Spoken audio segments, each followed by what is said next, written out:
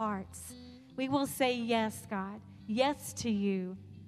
Lord, we choose to praise you this day. Lord, we choose to honor you and lift up the name of Jesus in this place.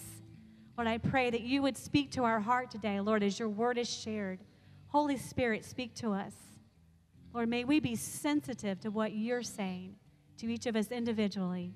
And it's in Jesus' name we pray all together. In his name we say, amen. You may be seated.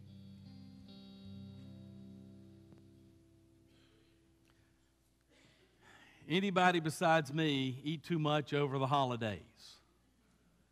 That tends to be what we do, right? We get to this time of year and we just eat after gathering after gathering. And as we do that, there's nothing wrong with that. I noticed my sister-in-law posted something on Facebook, and she says, yeah, I've been working out good to start the year, and I'm almost back to my pre-holiday weight. And so there's things in this world that God allows us to enjoy. There's things in this world that we have the opportunity to take part in. God created it, it's his world. But we want to make sure that we don't live our life like we eat during the holidays every day. We want to make sure that the things of this world are not the things that we pursue most. The things of this world are blessings from God, but we need to make sure even the good things that we don't overindulge and take too much time and start to put our priority in the things of this world rather than our priority in God. Now, our natural tendency of who we are is, as the flesh, is to take on the things of this world. And so we want to make sure that God delivers us from that. Now, the first deliverance is our deliverance for salvation. But also, even as believers, we want to be delivered each day from the temptation. That's how Jesus taught us to pray, to deliver us from the temptation of the Lord each day, or the temptations of this world. We want to be delivered by the Lord each day. And so I just want to make sure that as we start this year, that we begin to reflect on this fact that we need to make sure that God delivers us and will deliver us every day. He delivers us because he loves us. Scripture tells us that God provides us a way to resist temptation. It's because he loves us. God created man in his image to have fellowship with him, and so that we have the opportunity to worship him and to return the love that he has given us. Now, what we are going to do over the next, or through the month of January, is we're just going to do a series on ordinary people that do extraordinary things. And we're just going to look at 4 people in Scripture that God uses. Now, here's the real secret is this. Even the great people in the Bible, Abraham, Moses, David, they were ordinary people that God called out to use. David was the youngest of the brothers. Abraham was following a Canaanite religion. Moses had to flee for 40 years and was in the wilderness. Paul killed people that were involved in the church and yet became the great church planner. God uses ordinary people to do extraordinary things. And so that's going to be our focus as we look this month. We're going to look at a passage in Judges, chapter 3. I'm confident that this is not a passage that you hear preached on every year. I've already had a couple of people that know the story walk up to me and go, I'm just really anxious to see where you go with this, because it's a little bit different than a lot of passages. Brian and I were joking this week, if you wanted to do a movie on the book of Judges that's true to the stories in Judges, it would have to be an R-rated movie because of the violence and everything that goes on there. So it's really an incredible book. It concludes with the statement, or near the end of the book, it says everybody does or did what was right in their own eyes. They pursued the things of this world. They chose to go after the things of themselves. There's a cycle that's repeated throughout the book of Judges. Basically, the people are walking with God. That's how the book starts. They've gone into the promised land. Joshua's their leader. And then after Joshua died, they went away from God and they sinned. And after they would sin, because God loves us, he would send discipline into their life. They would be taken over. After a period of time, they would cry out to God because of the oppression that they had. God would send a judge to deliver them. While that judge was alive, they would have peace, but after a while, they would wander away again. And so my hope is for all of us that as we look at this story today and as we think about, again, our life in this coming year, that we can avoid those circles where we wander away from God and He has to discipline us to bring us back into right relationship with Him. So with that being said, turn to Judges chapter 3. We are going to read about Ehud, who is the second of the judges in this book. God's Word says in Judges chapter 3, beginning in verse 12, the Israelites again did what was evil in the Lord's sight. He sent Eglon, king of Moab, power over Israel because they had done what was evil in the Lord's sight.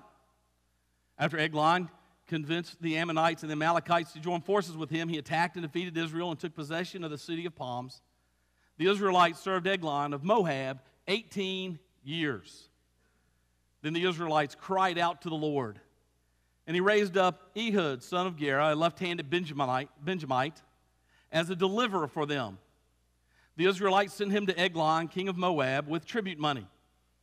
Ehud made himself a double-edged sword 18 inches long.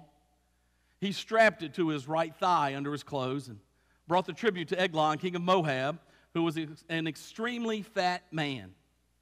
When Ehud had finished presenting the tribute, he dismissed the people who had carried it. At the carved images near Gilgal, he returned and said, "King Eglon, I have a secret message for you." The king called for silence, and all of his attendants left him. And then Ehud approached him while he was sitting alone in his room upstairs where it was cool. Ehud said, "I have a word from God for you." And the king stood up from his throne. Ehud reached with his left hand, took the sword from his right thigh, and plunged it into Eglon's belly. Even the handle went in after the blade, and Eglon's fat closed in over it, so that Ehud did not withdraw the sword from his belly. And Eglon's insides came out. Ehud escaped the way of the porch, closing and locking the doors of the upstairs room behind him. Ehud was gone with Eglon's servants, came in. They looked and found the doors of the upstairs room locked and thought he was relieving himself in the cool room. Servants waited until they became worried and saw that he had not opened the door upstairs, so they took the key and opened the door, and there was their Lord lying dead on the floor. Ehud escaped while the servants waited. He crossed over the Jordan near the carved images near Sirah, and he arrived. He sounded the ram's horn throughout the hillside of the country of Ephraim. The Israelites came down with him from the hill country, and he became their leader. He told them, "Follow me, because the Lord has handed over your enemies, the Moabites, to you." So they followed him, captured the fords of the Jordan leading to Moab, and did not allow anyone to cross over. At that time, they struck down about 10,000 Moabites, all strong and able-bodied men. No one escaped. Moab became subject to Israel that day, and the land was peaceful 80 years. Let's unite our hearts in prayer. Dear God, we come before you today again to praise you as the Almighty God. We thank you for your word. Thank you for this story, one that we don't go over a whole lot, not one we teach our kids in Sunday school. But Lord, it's your truth. And you have given us this passage to help us to understand who you are and to help us to understand our relationship with you. And so, Lord, this morning we pray that through the truth of your divine word and through the power of your Holy Spirit, that you will convict us, draw us into a deeper relationship with you, that we may indeed depart from this place knowing that we have heard from the Almighty God because of your love for us. In the name of Jesus Christ that we pray. Amen. The theme of our passage is that God provides deliverance when we follow his call on our life. God provides deliverance when we follow his call on our life. It was really interesting reading a lot of different commentaries on this passage. There were people that completely did it as symbolism, that took every single thing that was there to mean something. The sword meant the word of God. That is the linked sword that's referred to in Ephesians, or in the Spirit of the Lord, the armor of God. But I think we have to be careful whenever we spiritualize text, because they're designed to be for the original reader, and the original readers would not have had Ephesians, and so we need to make sure that we don't over-spiritualize the text. There's a lot of interesting ways to understand this passage, and so the main thing we're going to do as we walk through it, we want to look at what the primary thing that we learn is, which is the cycle from the book of Judges, that God delivers us. Even though we're sinful, God delivers us, but that deliverance comes when we follow His call in our life, when we obey Him. There are a couple quotes that I want to read. A guy named David Isaac Block that wrote for the New American Commentary, and there's a couple things he said that I want us to just think about before we dig straight into the text. It says, while the sequence of episodes is clear, it's a pretty straightforward story, the narrator is obviously not interested merely in chronicling historical events. Now, understand, that's always true. The history that we have in the Bible is true history, but it is never written just for us to have history. It's written for us to know more about God and our relationship with Him, but particularly in this story, that holds true. With effective employment of ambiguity, irony, satire, hyperbole, and caricature, he sketches a literary cartoon that pokes fun at the Moabites and brings glory to God. In fact, the account is so polemical and coarse that many scholars deny any historical basis. What he's saying is it's a comedy of errors. And there's so many comedy of errors in this story that a lot of people say, no, this story can't be completely true because nobody's that dumb. And so we'll see that as we go through. Eglon, it says, no Israelite would have missed the caricaturing play on his name. Eglon is a diminutive form of the word bull or calf, and so it comes from a word that means bull. And then it also recalls the term round or rotund. So it's about a fat bull. This fat bull we see in this story gets led to slaughter. And that's really part of the story, an underlying picture that the author wants us to hold going through this story. Finally, taken as a whole, this literary cartoon of Eglon and his countrymen is not only aimed at the Moabites, but is ironical as well. The man whom God had strengthened, because God had allowed Moab's king to lead over the Israelites, he will eventually be reduced to a heap of fat and excrement.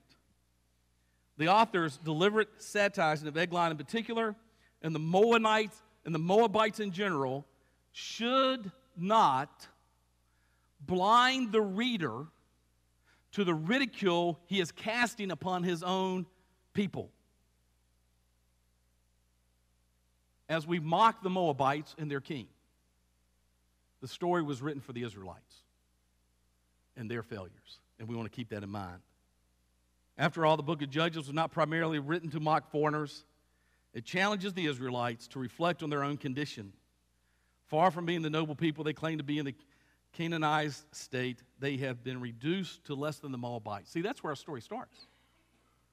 Is the Israelites, God's chosen people, that have had victory in the promised land, have been reduced to less than the Moabites. Enemies consistently of the Israelites. Born out of the unholy relationship between Lot and his daughter that conceived after he got drunk, after they fled Sodom and Gomorrah. That's where the Moabites come from.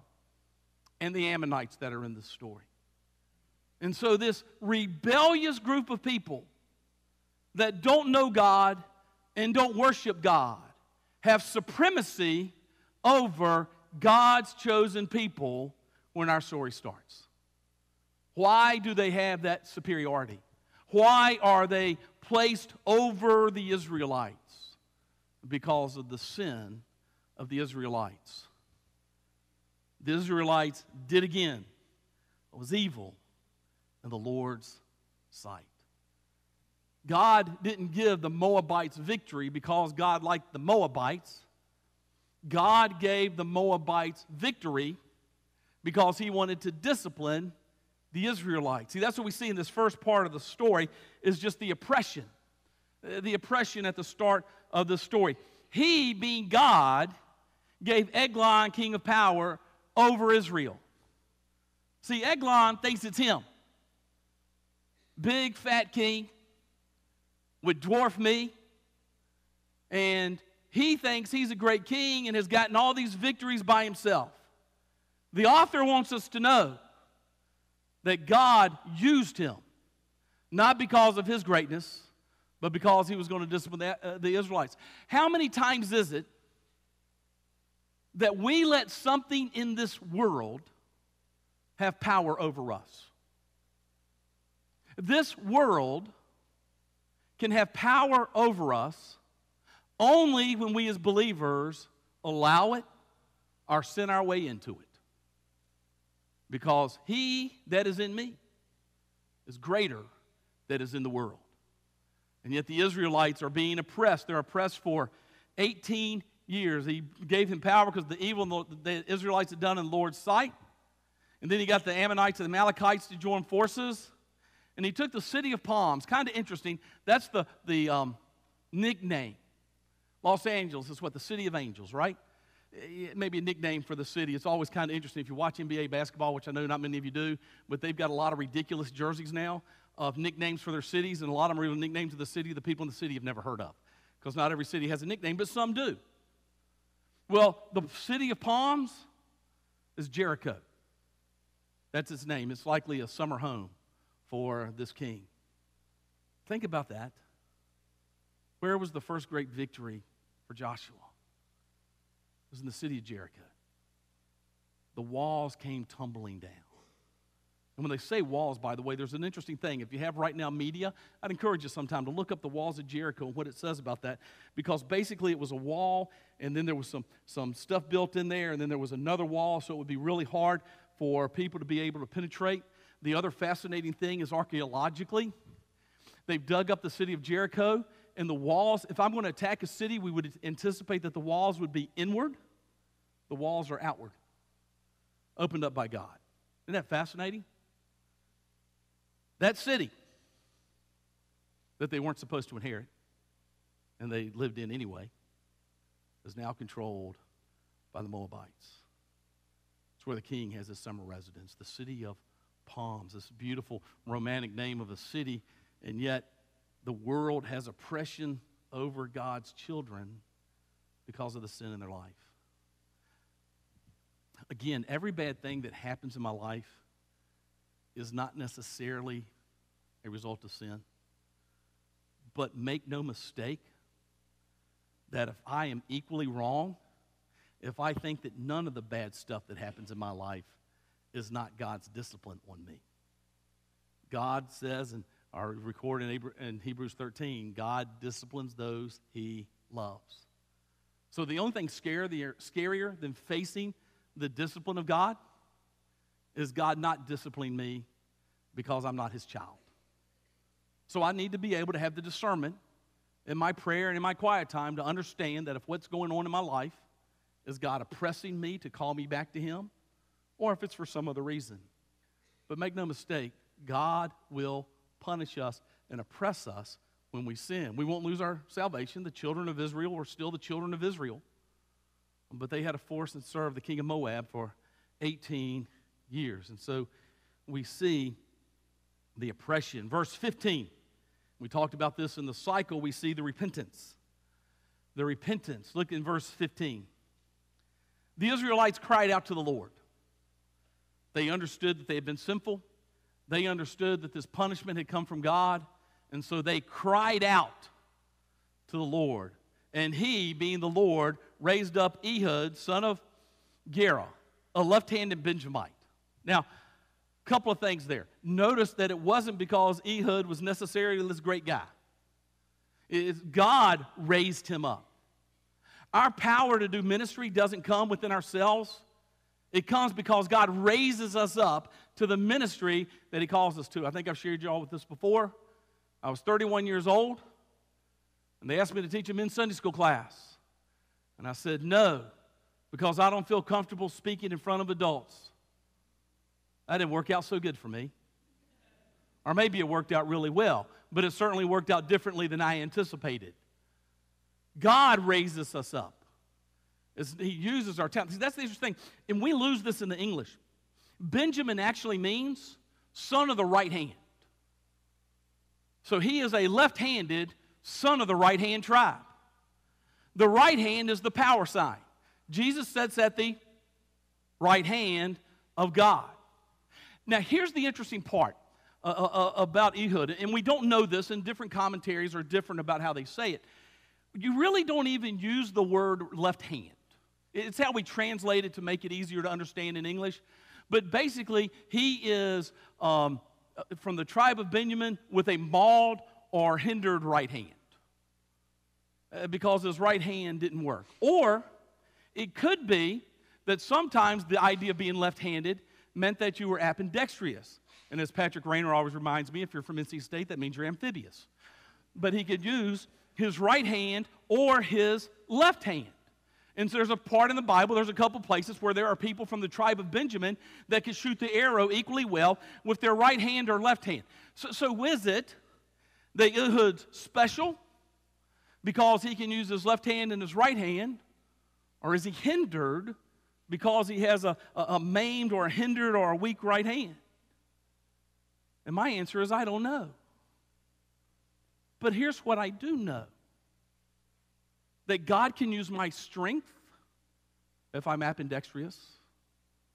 God can use my weakness if I only have one hand. It doesn't matter. God created me for a specific mission, for a specific purpose, with the skills and the lack of skills that he gives me. So it doesn't matter which way it goes. The key to this sentence is that they cried out to God, and God sent a deliverer. When I cry out to God, when I genuinely repent means going one way, now I'm going to go the other. It's like doing a U-turn. That's what the word repentance means. When I legitimately repent, God sends a deliverer. When I'm sincere in saying that I want to change my life for God, then he hears me and he delivers me. I was laughing this week. I love watching Colin Cowherd. I record it, watch parts of it every day. He does one New Year's resolution a year, and it's always he's going to quit something. And on the January 2nd episode of The Herd, he said, well, so far I'm doing pretty good on my New Year's resolution. I've only slipped up once or twice on January 2nd. Here's the question when I respond to God. Is it a New Year's resolution that I'm going to forget pretty soon? Or is it a genuine change of heart because I've repented? It doesn't mean I won't fail, but it does mean I should fail a lot less. So we have the repentance. Then we get to the deliverance. Ehud makes himself an 18-inch sword. Again, if you want to spiritualize the text, you can say it's the Word of God. I tend to not do that because I think we need to read the story for the way it's written for the original readers. And so we don't want to over-spiritualize things, learn lessons in general. But it is true that God's Word does help to deliver us. Straps it to his right thigh under his clothes, brings the tribute to the king. All right, so he takes the tribute. They had to pay, they had to pay money to the king because he oppressed them. The penalty, tax, for somebody being over you. And so they got Ehud to be the one that presents it. So the king knows who he is. It gives us this idea of Eglon being extremely fat. And so again, we've got the fatted calf that's extremely fat. And so there's a show they used to watch called Psych. They had a character named Dale the Whale that was so wide he couldn't get out of his bed. He was like, just because he was so fat. That's kind of what I picture with this guy. Just somebody so fat he can't even get out of bed. It's mocking the idea that the Moabites completely indulged in the things of this world. This king is fat and happy, thinking he has what he has because of himself. but it's only because God's allowed him to have it. He is the fatted calf about to be slaughtered because his trust is in himself and not in God. So it gives us the description that Ehud goes and sees him, and then he goes to him this next time, approached him while he was sitting alone in his room upstairs where it was cool. So he's upstairs in a room. It's for the breeze, whatever, makes that room a little bit cooler. And Ehud says, I have a word from God for you. Well, first he tells him he has a secret message. King called for silence, and all of his attendants left him. So I've got a special word for you. So the king is going to be left alone with the man that brings the tribute from the people that oppress him. There's absolutely no chance that somebody you're oppressing would ever want to try to kill you. What kind of bodyguards are these? Yes, we're just going to leave you alone. That's part of the satire that it's talking about that's in here. When you talk about the foolishness, our sin blinds us. Our trust in ourselves blinds us. And so here's this king. Oh, he brought me the tribute. He certainly wouldn't hurt me. Y'all go ahead and leave the room. How foolish is that? How foolish are the people that left him to allow that to happen? So then he says, I have a word from God for you. And the king stood up from his throne. It would be often that you would stand to hear a word from any God. And so he's going to stand up to hear this word from God. And by the way, does anybody think that as he stands up, that there's any doubt in Ehud's mind that this is about to be a good word from God? I'm the king. You've already paid me my tribute. Oh, good. Now tell me something good. So he stands up to receive the good news. Again, we're blinded to reality when we're blinded by sin. Remember David, by the way, after he committed his sin with Bathsheba? And Nathan the prophet goes and confronts him, and he gives him a parable about a man that had everything, and then he took just a little bit the man next to him had, and David goes, that man deserves death. And Nathan looks at him and goes, hey, David, that's you. David was blinded by sin. Eglon, blinded by sin. So he's going to stand up. The king stood up from his throne. Ehud reached with his left hand, took his sword from his right thigh, plunged it into his belly. Even the handle goes in, the fat closed over it, and he did not withdraw the sword from his belly. And Eglon's insides came out. That's just pretty gross, isn't it? I loved one of the commentaries that I read talking about the reason you hear some interesting, be careful what you read, just don't over-spiritualize stuff. I don't think we're supposed to have any meaning that the sword was left in him as the word of God, other than he was just fat and the sword got left in there. He was murdered. The idea that his insides came out, it could be that it was intestines, but it's not likely that because an 18-inch sword, even though it stays in there, is not going to have that much room for stuff to flow out. By the way, this is the kind of sermon I'm glad we have children's church, and I'll be a little more open about what we're talking about. But basically what it is that he would have, his body would have just relieved itself. And so it would have just been excrement and mess on the floor near his body where he bled to death.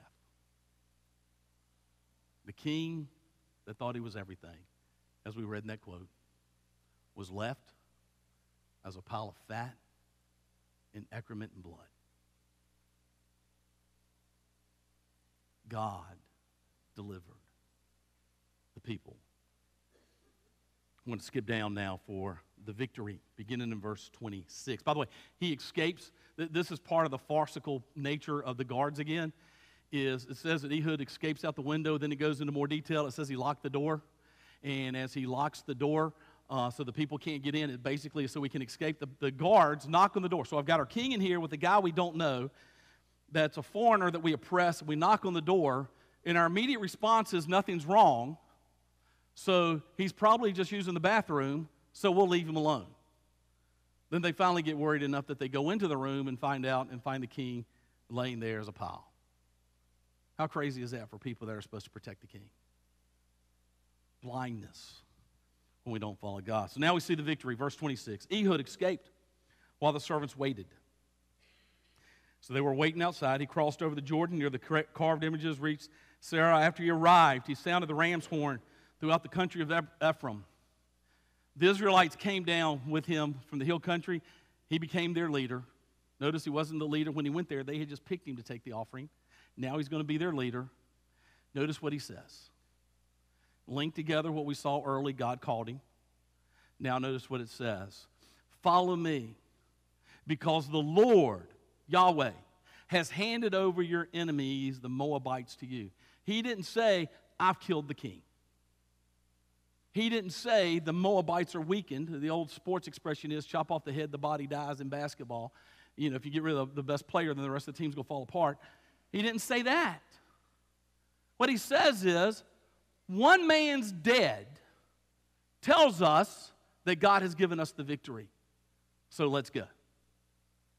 God gave the victory, not Ehud.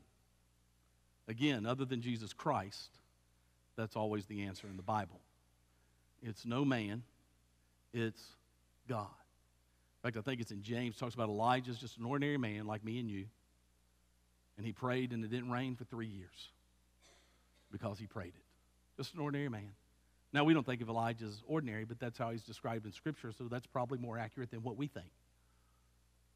God uses ordinary people. He raised up Ehud. Ehud realizes that he was raised up for God's glory, not his own. He doesn't say, ooh, look at me, I'm the leader now, I killed the king. He says, no, God's given us the victory, let's go. That's the message for us as a church. Jesus gave us the victory on Calvary. Let's go. We know we've won the war. Now we just have to win the battles. They followed him, captured the fords of the Jordan, leading to Moab. Did not allow anyone to cross over. At that time, they struck down 10,000 Moabites, all the strong and able-bodied men. Not one escaped. Not one escaped. Because God gave the victory. God gave the deliverance.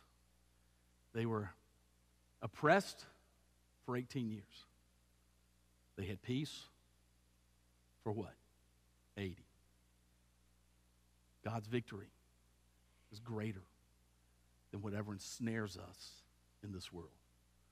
Whatever temptation, whatever trial, whatever failure we have, when we turn to God, his grace is greater and will give us greater peace than the oppression that we fall under because of our sin. A few things to consider for this story that I want us to just take note of, tried to highlight them as we went through. But first of all is the folly of this world.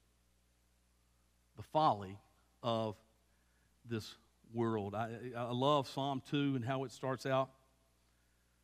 And this just fits in with Eglon. Why do the nations rebel and the peoples plot in vain? The kings of earth take their stand and the rulers conspire together against the Lord and his anointed one. Let us tear off their chains and free ourselves from their restraints. The plans of the world are foolish. The plans of Eglon were foolish because they don't endure if they're not from God. The folly of pursuing this world. John writes it this way in 1 John chapter 2, beginning in verse 15. Do not love the world or the things that belong to the world. If anyone loves the world, love for the Father is not in him. For everything that belongs to the world, the lust of the flesh, the lust of the eyes, and the pride in one's lifestyle, is not from the Father, but is from the world. And the world with its lust is passing away, but the one who does God's will remains forever. It's foolish to trust this world because it all passes away. The only thing that's eternal are the things of God. It was foolish for Eglon and his soldiers to trust in their own abilities and to think they had everything under control because they only had their power because God had given it to them. Whenever I pursue something in this world, Lee loves pickleball. Lee used to love golf. I used to play golf with him a lot. Now he plays pickleball every day. No, it's not really every day. But the question is, because I had this battle with golf for a while in my life, do I make golf more important than God? Do I make pickleball more important than God, or do I use it as an opportunity to enjoy what God's put in this world to do His ministry? See, it's not necessarily that everything's bad. But what do I do with it? My family. God wants us to have a good family, to be a strong family. But it's possible to put my family even before God and to do things for my family instead of being part of the ministry that God's given me and doing what God would have me to do in my life. The question is, am I willing to give everything to God? That's what we talk about when we say saving faith. When we talk about saving faith, the belief that saves me from my sin, believing that Christ died and rose again, believing that Jesus rose from the dead and that He ascended to heaven, one day He's coming back again. I have to believe He's God. I have to believe that. I have to believe that Jesus Christ paid the price for my sin on the cross. And that no longer have a death penalty to pay because Jesus paid it for me. But if I have genuine faith, what's that going to look like? And there's two things that are going to happen. One is I'm going to confess my sins. Now, my confession doesn't save me, but my faith that leads me to confession, the faith is what saves me, and then God forgives me. But I'm also Jesus is going to be the Lord of my life. It doesn't mean I'm never going to sin. But it means that I'm going to take that life that God gives me. Paul says this tent that I live in, the life I live in this body, I'm going to live by faith in the Son of God who loved me and gave Himself for me. Is Jesus Christ the Lord of my life? Or am I trusting in the things of this world to give me happiness and pleasure and peace and comfort?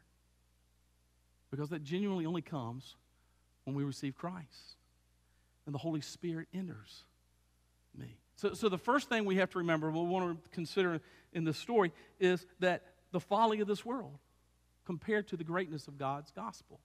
Which leads to our second point, the importance and ability to following Jesus. It's important, but we also have the ability to do it. Notice what John records. In John chapter 14, this is Jesus' last night with His disciples. And He says this, beginning in verse 15. If you love me, you will keep my commands. That's very similar to what we just read in John's letter, right? But notice this. So if you love God, you're going to keep my commands, but I will ask the Father, and He will give you another counselor to be with you forever. He is the Spirit of truth. Now, the world is unable to receive Him because it doesn't see Him or know Him.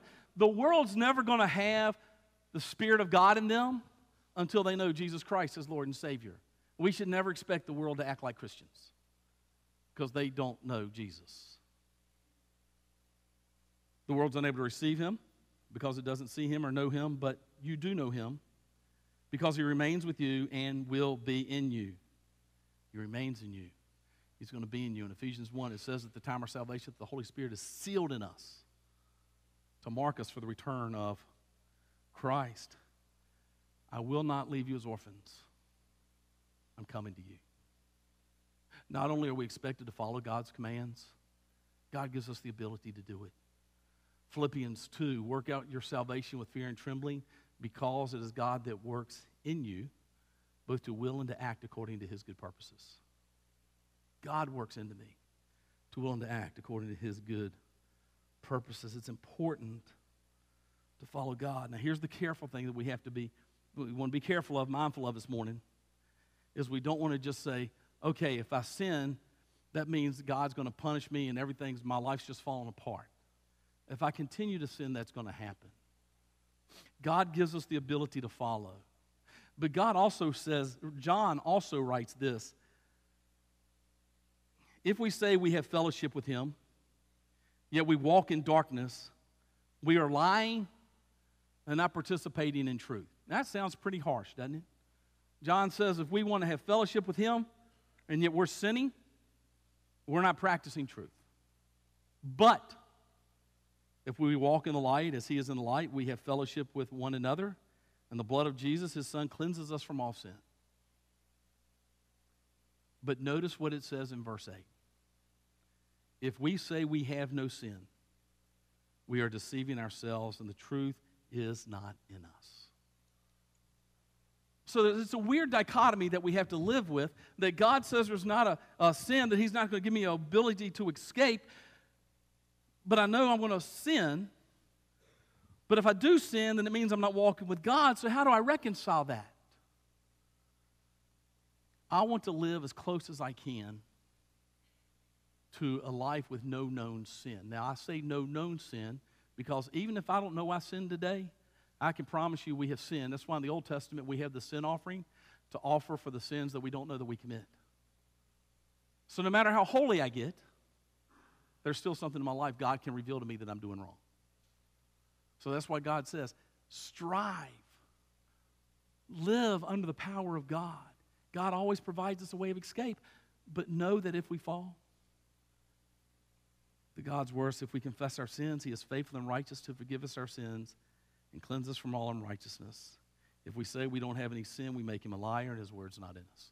So we know we're going to sin, but we need to make sure that we are striving to grow in Christ and living more under his word all the time. Finally, the last thing we want to remember from this story is the faithfulness of God. It didn't rely on the Israelites. They confessed and God responded, but the power of God was always there. God could have continued to punish them because, they deserved it. The wages of sin is death.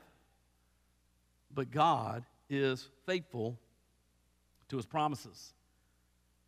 Hebrews 13. The author writes this, kind of a series of commands. The context is just kind of nothing around it that it has a big impact on understanding. It just says this: your life should be free from the love of money. Money often represents the things of this world. Your life should be free from the love of money. Be satisfied with what you have. For he himself said, I will never leave you or forsake you.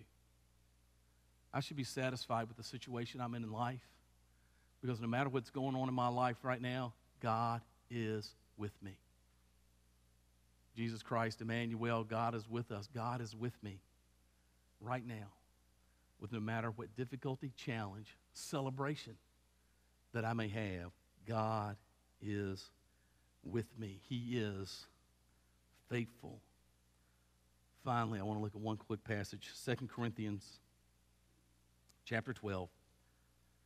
I don't normally start in the middle of a verse, but it just reads better doing it that way. So therefore, so that I would not exalt myself, a thorn in the flesh was given to me, a messenger of Satan to torment me, so I would not exalt myself. We have no idea. This is Paul writing. We don't know what this is. But something had continued to oppress Paul. So there may be a thorn in the flesh that's never going away from my life, because God's going to use it. And that's what it says here. Concerning this, I pleaded with the Lord 3 times to take it away from me. But he said to me, my grace is sufficient for you. For power is perfected in weakness. God's power is completed, not in our strengths, but in our weakness. Doing things that we don't necessarily think we can do, and then we have to rely on the power of God. My ministry should stretch me beyond where I'm comfortable so that I'm relying on the power of God. Therefore, I will most gladly boast all the more about the weaknesses, so that Christ's power may reside in me. So I take pleasure in weakness, insults, catastrophes, persecutions, and in pressures, because of Christ. For when I am weak, he is strong. I'm strong because of the power that God gives me. What can I learn from this story? God delivers when I'm obedient and don't pursue the things of this world. It may be something evil that's oppressing me right now, but God can deliver me and give me victory, because God is faithful. You bow your heads with me.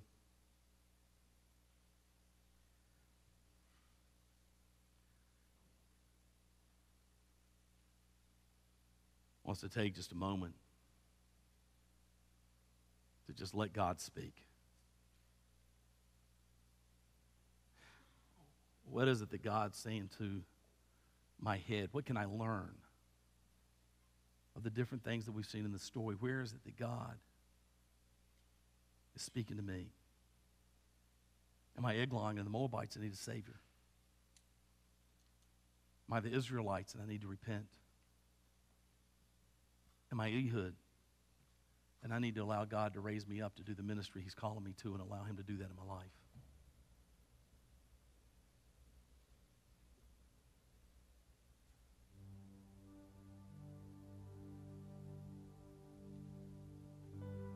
Is God moving me this morning that I need to confess something in my life that I've let have power over me for far too long? This is the morning I need to cry out to God.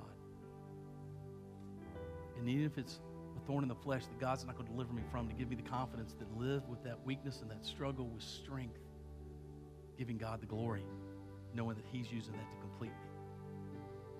Maybe that's the power I need this morning. Maybe that's how God's speaking to my heart.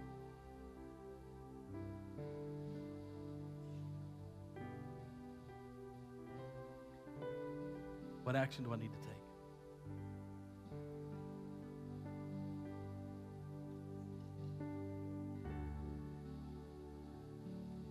One of my former preaching professors used to say, when you give application, make it something people can write down. What do I need to do this week? I can't give that to you in your life, but God can. What's the one note God would love for you to write down and say, this is what I'm going to do this week differently because I love you?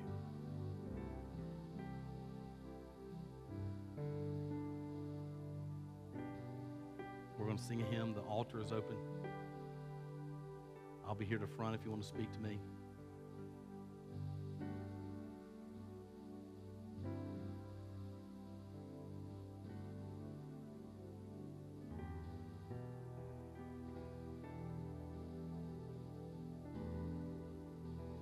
Dear God, we praise you as God. Thank you for your word. Thank you that you move in our hearts. Give us the wherewithal to live out the will that you've prompted within us, to do what you've called us to do, to be what you've called us to be. It's in the precious name of Jesus Christ we pray. Amen. Please stand as we sing our hymn of invitation.